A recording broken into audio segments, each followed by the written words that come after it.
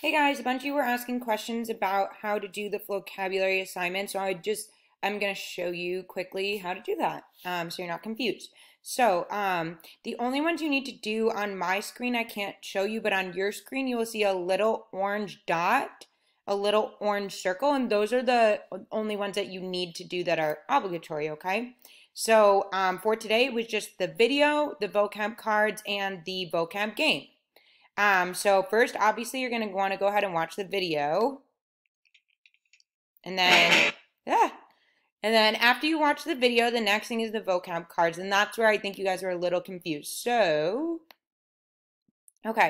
So as you can see down here, each vocab card has a picture and then the word that goes with it. So to complete the assignment, what you need to do is click the card and it's going to show you the picture of the word that's important, as well as the definition up at the top, as you can see. So here's the word, the definition, and then here, this is a orazione, a sentence where the word is being used. So you have an example, okay? Now you have two options to show that you understand the vocabulary. Option one is to write with the word. So if you want to write a sentence, una orazione, with the word, you can click write with this word. And this is kind of cool. I like it because I like the colors. But you can change the color of the background and see how it says use this word, usa esta palabra en una orazione, in a sentence, or escribir un ejemplo, como puedes usar la palabra, okay? So for example, I might say, oh, absolute value. I know that it means two different numbers that have the same value, but the symbol is different. So for example, I might write,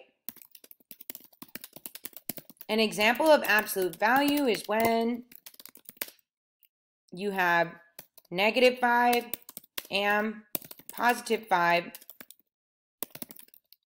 because the value of both is 5. Okay? Now, and then you click save. If you did not like, if you don't want to write and instead you want to draw, so I'll show you the draw with a different one. So let's do like negative, for example. Click on negative, and let's say I'm thinking, I don't want to write today, so instead I'm going to do draw. Then you just click draw, and instead of having to write una orazione, I actually think this part is much better, or much easier. You can just draw an example of what you want to show. So since this one is negative, maybe for my example, I can draw negative symbol and then can change the color. So here's like a pencil, an eraser, shapes, a negative number. So I'm going to draw -4 with my example. And then click save when you're done. And that's it.